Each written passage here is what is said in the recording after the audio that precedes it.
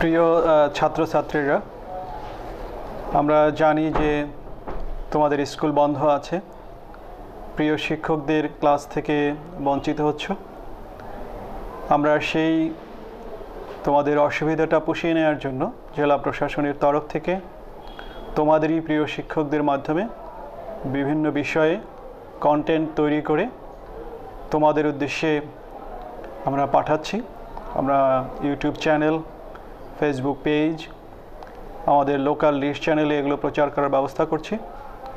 আশা করি তোমরা সেগুলো দেখে শুনে তোমাদের যে প্রিয় শিক্ষকদের ক্লাসকে এনজয় করো। বাসায় বসে থেকে তোমাদের যে বিষয়ভিত্তিক পড়াশোনাগুলো আছে সেগুলো চালিয়ে যাও। বাসায় থাকো, সুস্থ থাকো, তোমাদের জন্য শুভকামনা।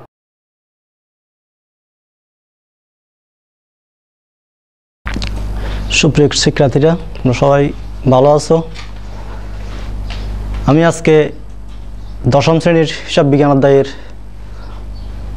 বইয়ের অষ্টম অধ্যায় নগদান বই তোমাদেরকে একটু বোঝার চেষ্টা করবে।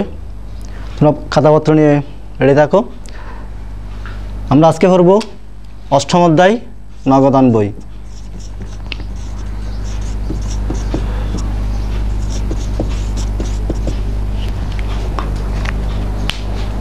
তোমরা জানো, ব্যবসা প্রতিষ্ঠানে অসংখ্য লেনদেন নিয়মিত সংঘটিত হয়।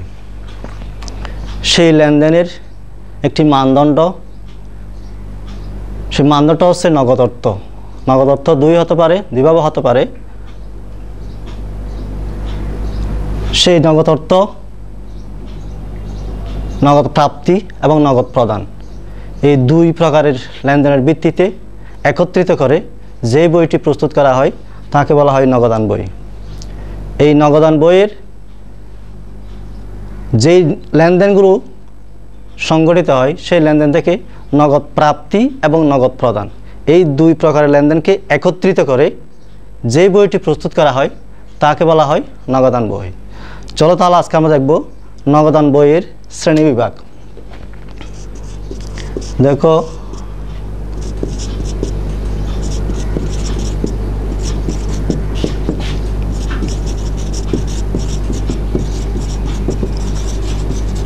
নগদান বইয়ের শ্রেণী বিভাগ। আমরা জানি নগদান বইকে প্রধানত চারটি ভাগে ভাগ করা হয়েছে। চারটি ভাগে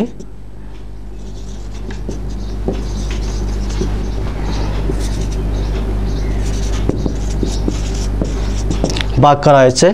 একটা হচ্ছে একগড়া নগদান বই,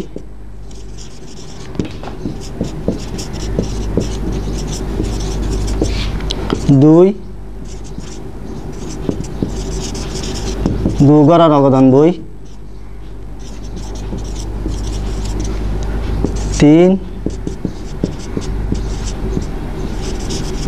তিনগড়া নগদান বই, 4 খুচরা নগদান বই। নগদান বইয়ের কি 4 ভাগে ভাগ করা হয়েছে।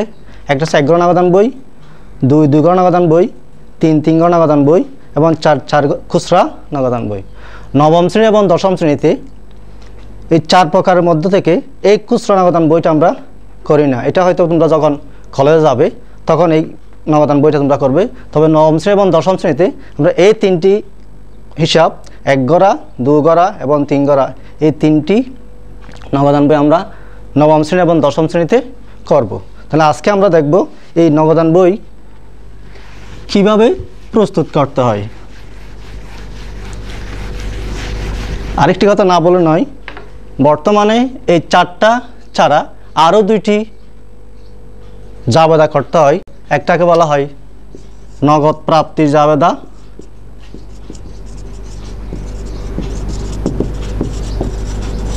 আরেকটাকে বলা হয় নগদ প্রদান জাবেদা। নগদ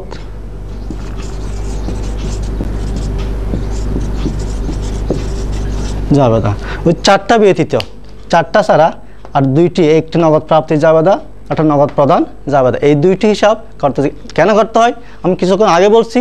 নগদ প্রাপ্তি এবং নগদ প্রদান, এই দুইটি লেনদেনের ভিত্তিতে যে একত্র করে যে বইটি প্রস্তুত করা হয় তাকে বলে নগদান বই। এই নগদ প্রাপ্তি কত টাকা নগদ আসলো এবং কত টাকা নগদ গেল প্রদান করলাম তারটা জানার জন্য এই নগদ প্রাপ্তি জাবেদা এবং নগদ প্রদান জাবেদা এই দুইটি হিসাব আলাদাভাবে করতে হয়। তখন আমরা দেখব এক গড়া নগদান বই কীভাবে প্রস্তুত করতে হয়।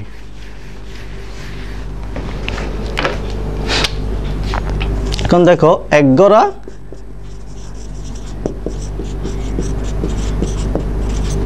নগদান বই সবচাইতে এই তিনটি বইয়ের মধ্যে এক গড়া নগদান বই একটু সহজ, খুব সহজ। আমরা জানি অপেক্ষাকৃত ছোট প্রতিষ্ঠান যে প্রতিষ্ঠানে কেবলমাত্র নগদ লেনদেনের আদান প্রদান হবে, নগদ লেনদেন সংগঠিত হবে, সেই প্রতিষ্ঠানেই কেবলমাত্র এক গড়া নগদান বই প্রস্তুত করা থাকে। যেহেতু এখানে কোনো ব্যাংকের লেনদেন সংগঠিত হয় না, সেই জন্য এই এক গড়া নগদান বই ছোট অপেক্ষাকৃত ছোট প্রতিষ্ঠানটা এই এক গড়া নগদান বই প্রস্তুত করে থাকে। এক গড়া নগদান বইয়ের বর্তমান যুগে ব্যাংকের লেনদেন খুবই নিরাপদ বলে এই এক গড়া নগদান বই তেমন প্রচলন এখন নাই বললে চলে। যেহেতু তথ্যবহুল নয়, এক গড়া নগদান বইটা সবসাইটে তথ্যবহুল না হওয়ার কারণে এই এক গড়া নগদান বইটা আস্তে আস্তে বিভিন্ন প্রতিষ্ঠানে হয়তোবা এখন রাখতেছে না।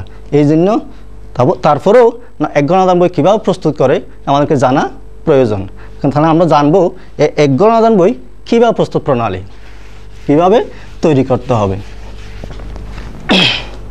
এক গড়া নগদান বইয়ের মোট গড়ের সংখ্যা 10টি, দুইটি দিক, একটা ডেবিট দিক আর একটা ক্রেডিট দিক। ডেবিট দিকে 5টি এবং ক্রেডিট দিকে 5টি। এই 5টির মাদ দিয়ে এক গড়া নগদান বই আমাদেরকে প্রস্তুত করতে হবে। দেখো তোমরা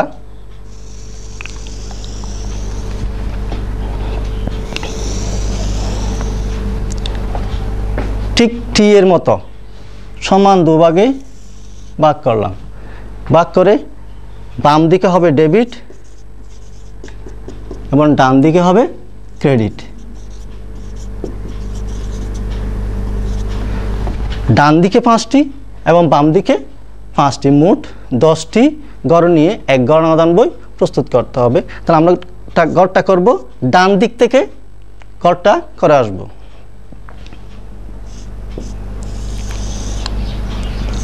টাকা, খতিয়ান পৃষ্ঠা, বাউসান নাম্বার, তারিখ। টাকা, খতিয়ান পৃষ্ঠা, বাউসান নাম্বার এবং তারিখ। এখানে তারিখ, এখানে বিবরণ, এখানে বাউসান নাম্বার, এখানে খতিয়ান পৃষ্ঠা, এখানে পরিমাণ টাকা। একইভাবে ক্রেডিট পাশে তারিখ, বিবরণ, বাউসান নাম্বার, খতিয়ান পৃষ্ঠা, পরিমাণ টাকা। ডেবিট দিকে 5টি, ক্রেডিট দিকে 5টি, মোট 10টি গড় নিয়ে এক গড়া নগদান বই আমাদেরকে প্রস্তুত করতে হবে। তারিখ, আমি প্রথমে বলছি নিয়মিত অনেক লেনদেন সংগঠিত হবে, সেই তারিখ অনুযায়ী কিছু নগদ আসবে আর কিছু নগদ চলে যাবে। এই লেনদেনগুলোর সাথে আমাকে এক গড়া নগদান বই প্রস্তুত করতে হবে। সর্বদা আমাকে কী করতে হবে, এইখানে একটা প্রতিষ্ঠানের নাম লিখতে হবে। যেমন তোমাদের অনুষ্ঠিত একটি বই আছে আবু তালেব এন্টারপ্রাইজ,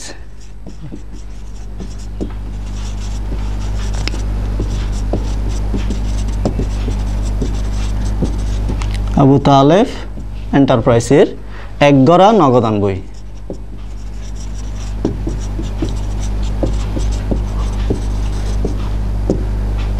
এক গড়া নগদান বই আমাকে লিখতে হবে প্রথমে প্রতিষ্ঠানের নাম। তাহলে আমি কোন অঙ্কটা করতেছি, আমি কি এক গড়া করতেছি না দু গড়া করতেছি, যেটা আমি করব সে প্রথমে প্রতিষ্ঠান নামটা লিখবো। নামটা লিখার পর কোন অঙ্কটা আমরা করতেছি, কি এক গড়া করতেছি না দু গড়া করতেছি না তিন গড়া করতেছি। এই এক গড়া আমরা এখন করব এক গড়া নগদান বই। এই এক গড়া নগদান বইয়ের নামটা লিখলাম। একটু কথা মনে রাখবে, এক গড়া নগদান বইয়ে অঙ্ক করার আগে মাসের শুরুতে, মাসের প্রথমে একটি লেনদেন থাকবে, এটা হচ্ছে নগদ উদ্ধৃত বা নগদ তহবিল বা নগদ জমা বা 20,000 টাকা নিয়ে ব্যবসা শুরু করা হলো, এইরকম একটি লেনদেন থাকবে।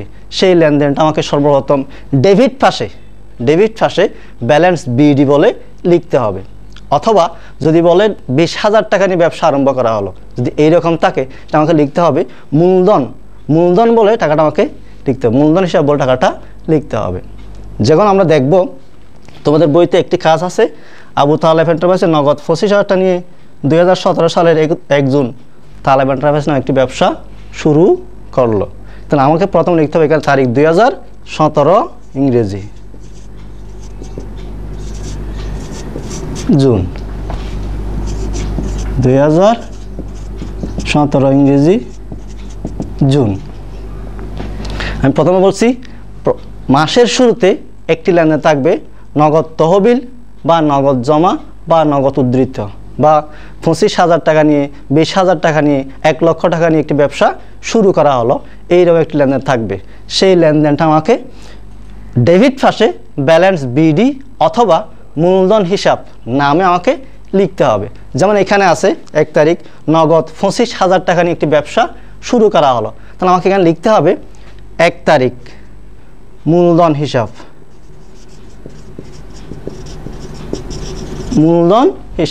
কেন আমি মূলধন হিসাব লিখলাম? আমরা জানি এই নগদানটা হচ্ছে একটি খতিয়ান, এই খতিয়ান আমার হিসাবের শিরোনামটা যেটা থাকবে, আমার জাবেদার মধ্যে হিসাবের শিরোনাম যেটা থাকবে তার বিপরীত নাম যেটা থাকবে আমাকে সেটাই লিখতে হবে। সেটা অর্থাৎ নগদানটা যেই পাশে থাকবে তার বিপরীত পাশে গিয়ে আমাকে সেই হিসাবের নামটা আমাকে লিখতে হবে। যেমন নগদ 20,000 টাকা নিয়ে একটি ব্যবসা আরম্ভ করা হলো, এখানে জাবেদাটা হবে নগদান হিসাব ডেবিট, মূলধন হিসাব ক্রেডিট। এই জন্য আমি মূলধন হিসাব লিখলাম। আমরা করতেছি নগদান হিসাব, আমরা লিখতেছি কি হিসাব? নগদান হিসাব। এই নগদান হিসাব আমার ডেবিট পাশে আছে, জাবেদার মধ্যে ডেবিট পাশে আছে, সেই জন্য আমি এই নগদান বইয়ের ক্রেডিট হিসাব নাম যেটা আছে এটা লিখলাম ডেবিট পাশে লিখলাম। যেমন 20,000 টাকা, 20,000 টাকা। এরপর আছে 1 তারিখ আসবাবপত্র ক্রয়, আসবাবপত্র ক্রয় করলে নগদ টাকা আসবে না চলে যাবে এটা বুঝতে হবে। নগদ যদি আসবাবপত্র ক্রয় করি আমার নগদ টাকা চলে যাবে, তাহলে আমার জাবেদাটা হবে এরকম আসবাবপত্র হিসাব ডেবিট, নগদান হিসাব ক্রেডিট। সুতরাং এই লেনদেনের মধ্যে আমার নগদ কোন পাশে আছে? ক্রেডিট পাশে আছে। সুতরাং আমাকে বসাতে হবে কোন পাশে? ক্রেডিট পাশে বসাতে হবে। যেমন জুন 1 আসবাবপত্র হিসাব,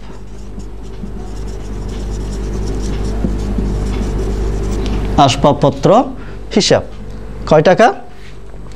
5,000 টাকা, 5,000 টাকা। এইভাবে আমাকে লেনদেনগুলো এখানে বসাতে হবে। যদি নগদ টাকা আসে এটা বসবে ডেবিট পাশে, আর নগদ টাকা যদি চলে যায় তাহলে বসবে কোন পাশে? ক্রেডিট পাশে। যেমন 3 তারিখ আছে পণ্য বাকিতে ক্রয়, তো বাকিতে ক্রয় হলে কখনো এই লেনদেনটা নগদান বইতে আসবে না। কেন আসবে না? কারণ এটা আমরা পড়তেছি নামই আছে নগদান বই। এই যদি কোনো লেনদেন বাকিতে হয়ে থাকে তাহলে এটা কখনো নগদান বইতে অন্তর্ভুক্ত হবে না। কেন হবে না? কারণ এখানে নগদ লেনদেন হয় নাই, এই জন্য এই লেনদেনটা নগদান বইতে আসবে না। আমরা যদি জাবেদা করি ক্রয় হিসাব ডেবিট, পাওনাদার হিসাব ক্রেডিট, এখানে নগদ নাই, সেই জন্য এই লেনদেনটা নগদান বইতে আসবে না। মনে রাখতে হবে ধারে পণ্য ক্রয় এবং বিক্রয় কোনো অবস্থাতেই নগদান বইতে অন্তর্ভুক্ত হবে না। এরপর 4 নম্বর আজাদের নিকট নগদে পণ্য বিক্রয়, আজাদের নিকট নগদে পণ্য বিক্রয়। তাহলে এটা জাবেদাটা কীরকম হবে?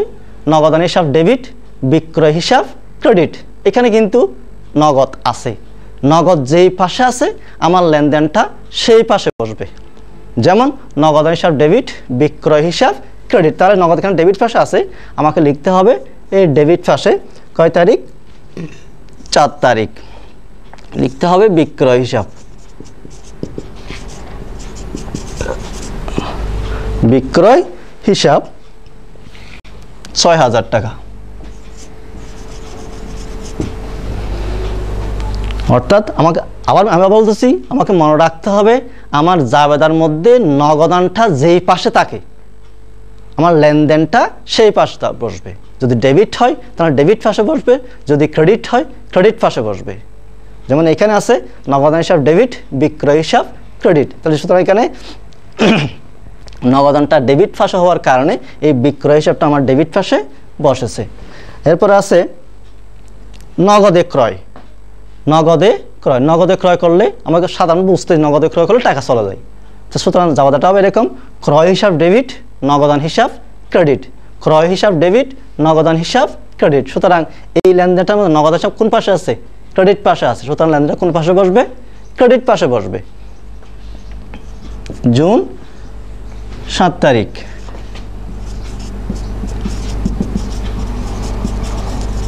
ক্রয় হিসাব, টাকাটা হবে 4000 টাকা, 4000 টাকা। এরপর আসো 9 তারিখ পাওনাদারকে পরিশোধ করা হলো, পাওনাদারকে পরিশোধ করা হলো। এইটাতে স্পষ্ট বোঝা যাচ্ছে পরিশোধ করা হলো নগদ টাকা, পাওনাদারকে পরিশোধ করা হলো। জাবাদাটা হবে কি এরকম, পাওনাদার হিসাব ডেবিট, নগদান হিসাব ক্রেডিট। এই ক্ষেত্রেও নগদান কোন পাশে আছে? ক্রেডিট পাশে আছে। সুতরাং লেনদেন কোন পাশে বসবে? ক্রেডিট পাশে বসবে। 9 তারিখ পাওনাদার হিসাব,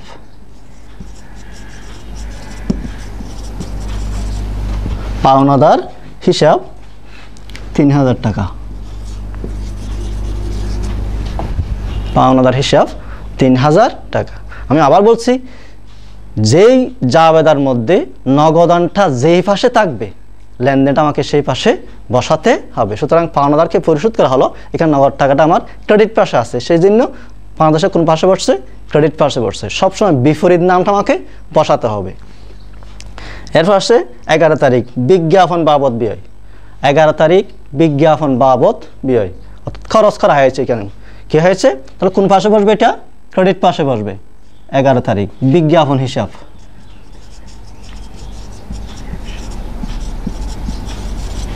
বিজ্ঞাপন হিসাব কয় টাকা? 2000 টাকা। সুতরাং বিজ্ঞাপন হিসাব ডেবিট, নগদান হিসাব ক্রেডিট। এই জন্যই বিজ্ঞাপনটা কোন পাশে বসছে? আমার ক্রেডিট পাশে বসছে। এরপর আসো 16 তারিখ মণিহারি দ্রব্য ক্রয়, মণিহারি দ্রব্য ক্রয় 16 তারিখ মণিহারি হিসাব ডেবিট, নগদান হিসাব ক্রেডিট। এই ক্ষেত্রে লেনদেন কোন পাশে বসবে?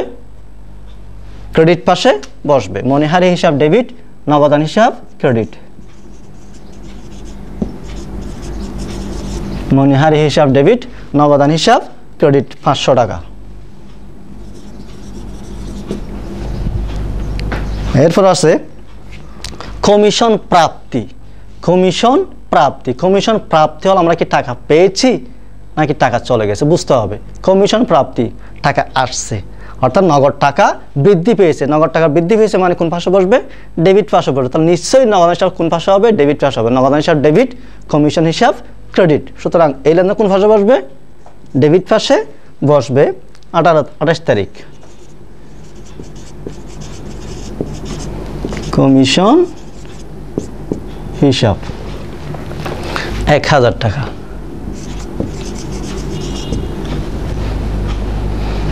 এরপর আছে বিক্রয় 30 তারিখ বিক্রয়, কেন নগদেও নাই ধারেও নাই, শুধু আছে বিক্রয়। এখন আমাদের বুঝতে হবে এই লেনদেনটা কি নগদ হয়েছে নাকি বাকিতে হয়েছে।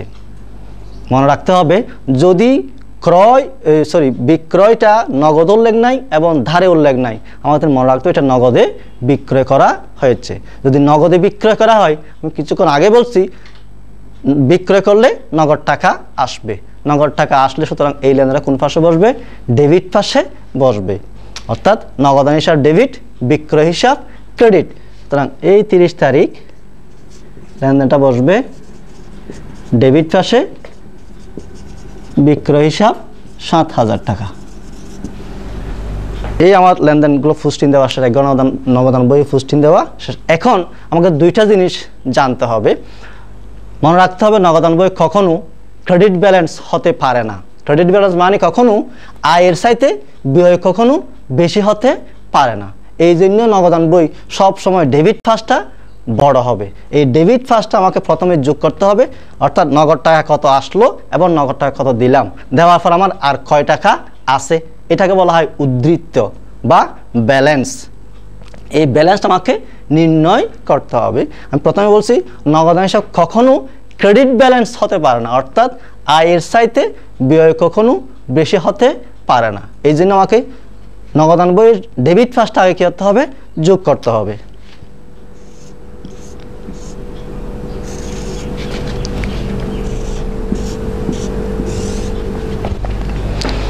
বিশ হাজার, 26,000, 27,000, 34,000। এই 34,000 আমি এখানে বসাইলাম, বন্ধ করে দিলাম। এই পাঁচটা বড়, ডেবিট পাঁচটা বড়, 20,000, 26,000, 27,000, 27,000 সাথে 34,000। এই 34,000 আমি ক্রেডিট পাশে নিয়ে আসলাম, যেই পাশে ছোট সেই পাশে নিয়ে আসলাম। এখন এই 34,000 টাকা থেকে যেগুলো প্রদান করেছি, যেগুলো প্রদান ক্রেডিট পাশে, সেগুলো আমাকে এই 34,000 টাকা থেকে এটা কী করতে হবে, বিয়োগ করতে হবে। বিয়োগ করার পর আমি ব্যালেন্স বা জের পাবো। তাহলে 5,000, 9,000, 9 3 12,000, 12,000 2 14,000, 14,000 আর 500, 14,500। এই 14,500টা বাদ দিলে কত হয়, আমরা এখান থেকে করে দেখি। 14,500, 13, 19,500 টাকা। এই 19,500 টাকা হবে আমার কি, মাসের শেষ তারিখ। আমরা যেই মাসে হিসাব করতেছি, জুন মাসের শেষ তারিখ 30 তারিখ, এটাকে বলা হয় ব্যালেন্স সিডি বা বাংলায় বলে উদ্ধৃত। এই ব্যালেন্স সিডি যেটা পেলাম, এটা পেলাম মাসের শেষ তারিখ। এখন এই 19,500 টাকা আগামী মাসের, অর্থাৎ জুনের পর, জুলাইয়ের 1 তারিখ ব্যালেন্স বিডি বলে এই ডেবিট পাশে বসবে 19,500 টাকা। এরপর একটি সম্পূর্ণ রেখা আমি টেনে দিব। এখন একগড়া নগদান বই প্রস্তুত প্রণালী শেষ, অর্থাৎ আমি বুঝতে হবে একগড়া নগদান বইয়ের এই উদ্ধৃতটা নির্ণয় করার জন্য আমাকে সর্বপ্রথম ডেবিট পাশটা কী করতে হবে, যোগ করতে হবে। যোগ করার পর যেই পাশে ছোট সেই পাশে আমি নিয়ে গেলাম।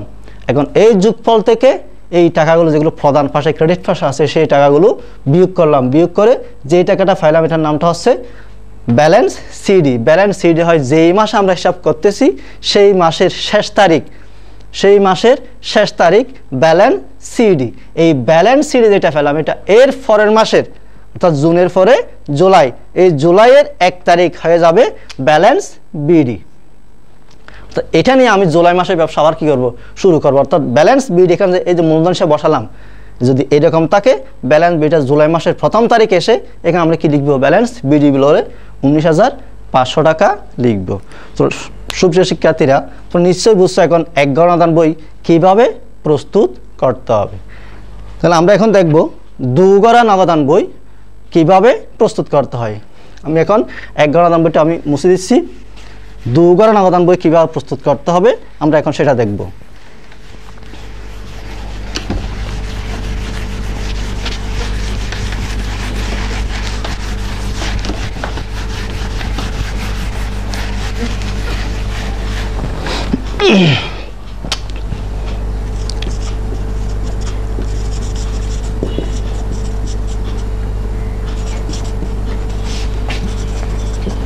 দুগড়া নগদান বই, দুগড়া নগদান বই শুধু একটি লেনদেন এখানে বাড়বে। একগড়া নগদান বই যেভাবে করলাম, নগদগুলো ডেবিট পাশে বসিয়েছি এবং নগদ প্রদানগুলো ক্রেডিট পাশে বসিয়েছি, ঠিক এখানে ব্যাংকের কোনো লেনদেন আমরা এখানে একগড়া নগদান বইতে বসাইনি। দুগড়া নগদান বইতে একটি লেনদেন বাড়বে, সেটা হচ্ছে ব্যাংক। আমি প্রথমে বলছি ব্যাংক লেনদেন অতীব নিরাপদ, সেই জন্য দুগড়া নগদান বইয়ে ওই ব্যাংক সম্পর্কিত লেনদেনগুলো এই দুগড়া নগদান বই অন্তর্ভুক্ত হবে। অর্থাৎ নগদ এবং ব্যাংক সম্পর্কিত লেনদেন একত্রিত করে যে বইটি লিপিবদ্ধ করা হয় তাকে বলা হয়েছে দুগড়া নগদান বই। আমি আবার বলছি, নগদ এবং ব্যাংক সম্পর্কিত লেনদেন একত্রিত করে যেই বইটি লিপিবদ্ধ করা হয়, যেই বইটি প্রস্তুত করা হয়, যেই বইটি তৈরি করা হয় তাকে বলা হয়েছে দুগড়া নগদান বই। দুগড়া নগদান বইয়ের গড়ের সংখ্যা হচ্ছে 12টি, অর্থাৎ একটি টাকার গড় বাড়বে, সেটা হচ্ছে ব্যাংক। এক গণদান বই যেভাবে করেছিলাম ডেবিট পাশে 5টি, ক্রেডিট পাশে 5টি, ঠিক দুগণদান বইয়ে একটি গড়ের সংখ্যা বাড়বে, সেটা হচ্ছে ব্যাংক। অর্থাৎ দুই পাশে 2টি গড় বাড়বে, তখন ডেবিট পাশে হয়ে যাবে 6টি, ক্রেডিট পাশে হয়ে যাবে 6টি। ঠিক একইভাবে দুগড়া নগদান বই করার সময় আগের মতোই নগদ প্রাপ্তি এবং ব্যাংক প্রাপ্তি, নগদ টাকা আসলে এবং ব্যাংকে টাকা জমা হলে সেই লেনদেনটা বসবে ডেবিট পাশে, আর নগদ টাকা চলে গেলে এবং ব্যাংক কর্তৃক টাকা চলে গেলে সেটা বসবে ক্রেডিট পাশে। এছাড়া আরেকটা লেনদেন আছে যেটাকে আমরা বলা হয় কন্ট্রা এন্ট্রি বা বিপরীত দাখিলা। বিপরীত দাখিলা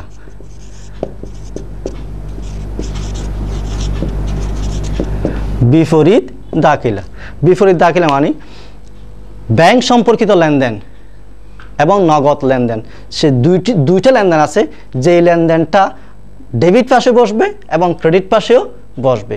এই লেনদেনটাকে বলা হয়েছে বিপরীত দাখিলা বা কন্ট্রা এন্ট্রি। যেমন ব্যাংকে টাকা জমা দেওয়া হলো, ব্যাংকে নগদ টাকা জমা দেওয়া হলো 5,000 টাকা। এই লেনদেনটা দুগড়া নগদান বইতে অন্তর্ভুক্ত করার সময় এই লেনদেনটা ডেবিট পাশেও বসবে এবং ক্রেডিট পাশেও বসবে। আমরা কিছুক্ষণ আগে বলছি নগদান বইতে টাকার গড় হবে 2টি, একটি নগদ আর একটা ব্যাংক। এই লেনদেনটার মধ্যেও সেই লেনদেন দুইটা, সেই পক্ষ দুইটা আছে, যেমন ব্যাংক হিসাব ডেবিট এবং নগদান হিসাব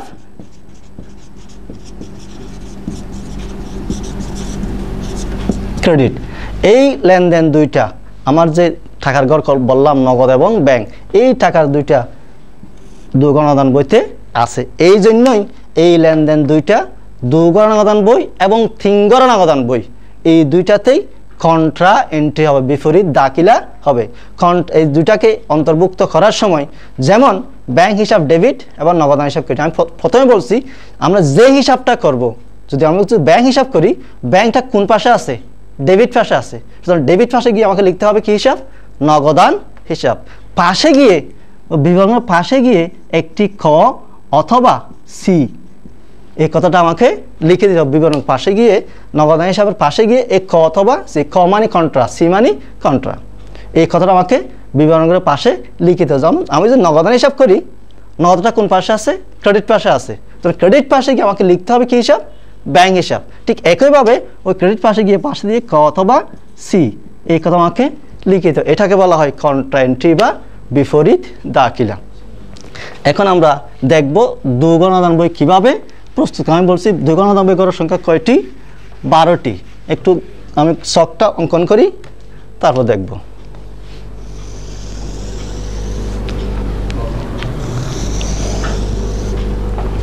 ঠিক একইভাবে দুই ভাগ করব, বাম পাশে হবে ডেবিট এবং ডান পাশে হবে ক্রেডিট। ঠিক ডান পাশ থেকে করব ব্যাংক, নগদ, খতিয়ান পৃষ্ঠা, বাউসার নাম্বার, তারিখ। ঠিক একইভাবে এদিকে একই 6টা ঘর, ব্যাংক, নগদ, খতিয়ান পৃষ্ঠা, বাউসার নাম্বার এবং তারিখ। এই ঘরটা আমাকে করতে হবে তারিখ, বিবরণ, বাউসার নম্বর,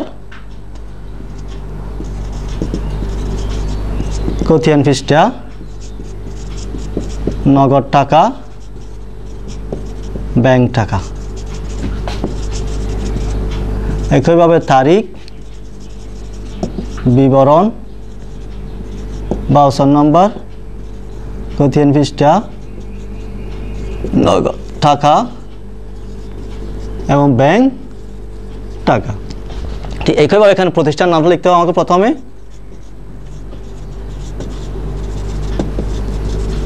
তারপর কোন চাপটা বলছে 2 গড় নগদান বই।